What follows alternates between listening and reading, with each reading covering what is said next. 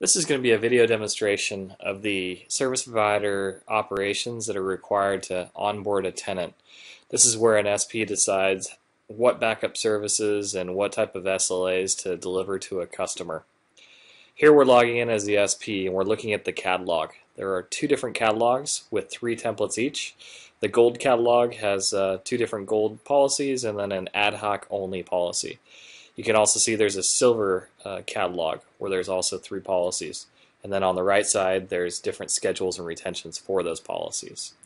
So here we have an org that's signed up with the SP that's been added through vCloud Director already, and the first step to enable backup services is to click register.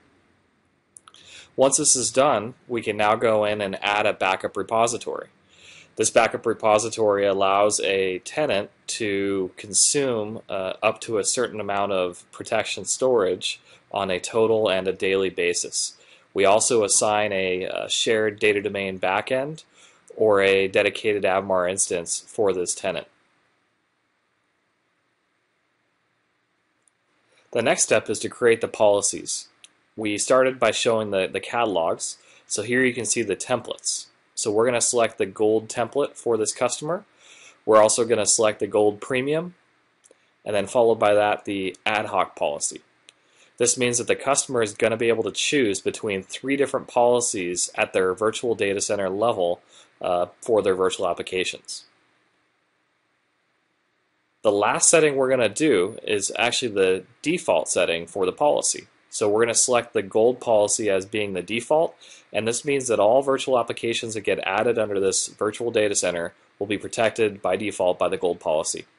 Now we're flipping over to vCO because we're also showing how we can automate through REST operations the process that you saw through that tenant GUI or through the SP GUI. Now vCO has 5 workflows that we've built on the left side that are focused on the onboarding process, and we've brought those together into one main workflow to kick off everything. So we're going to start the main workflow. The first thing we're going to do is describe the REST host that we're using. So here we have vCloud Director's API that we're pointed at, which is a REST API, which is where we deliver our backup services through as extensions. We're also going to choose the organization that just signed up. So here we have another organization, this new org 2. And then the next screen, we're going to choose the virtual data center. So here's the org VDC2, or the second virtual data center of the new org. We're also going to choose authorizations. So you can see that we have 5 different authorizations for an org admin, and we also have vApp owner authorizations. So this is tenant and subtenant within vCloud Director. The next screen is allowing us to choose the backup repository. So we're going to name it. We'll choose the backup appliance and the backup store, such as the data domain in the backend. We're then going to choose the catalog that the policies should come from. And then we're going to choose which policy out of those templates is going to be the default policy for the virtual data center. So this is really mirroring all those steps that were taken through the GUI, but done in one workflow. You can see that the workflow is executing in the background, and then on the left side you'll see a green checkbox. This means that the workflow is complete. We can now flip back to the service provider GUI, and this is going to show us that we have the org registered as expected.